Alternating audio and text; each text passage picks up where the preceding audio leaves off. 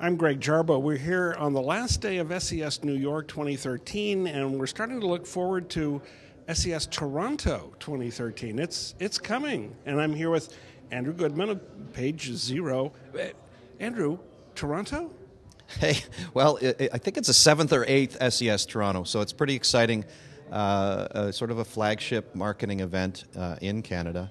It's in June, so that number one, get out there, network, walk around. If you haven't been to a search conference in, say, 4 or 5 years or 3 years, it's definitely time for a refresh. A lot of things have changed. And the Canadian market has grown immensely in the last 3 or 4 years. So actually, if you're doing any kind of marketing in Canada, isn't this sort of the place to be to figure out what you need to do next? Yeah, I think something has changed. I think there's the kind of pain point for us as that market emerged was that you were just not quite to the scale in many industries to justify hiring all the staff, building out the website, doing all of the marketing infrastructure. So it kind of reaches that tipping point where, you know what, now the revenues are growing enough that we can afford to do this stuff right. So that's, e-commerce I think is coming of age in Canada finally. And of course, the users have always been savvy. People are, racing to smart phones, and they've always been leading users of social media in Canada. So let's just talk about some of the changes that have happened in the industry in just the past year. So if I went to SES Toronto last year, I might be tempted to say, oh, well, I can skip this year. I don't need to know about. Actually, there's a lot that you need to know about. Last year, one of the things that everyone had decided was that Google Plus was no threat to Facebook, and they couldn't really figure out why it existed and what is +1 anyway. And now we know that Larry Page's will apparently is synonymous with Google Plus, and Google Plus in Google engineering minds is really going to be synonymous with Google. So, sorry, but you can't just build out a presence on Facebook. There's going to be a lot of important things that obviously we'll get to if you come to the conference that may justify your time spent in Google Plus, just for starters. Yeah. And things have changed in paid search too.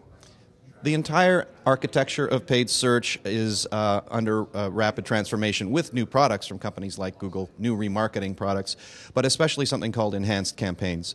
It's mandatory to switch over to enhanced campaigns in June.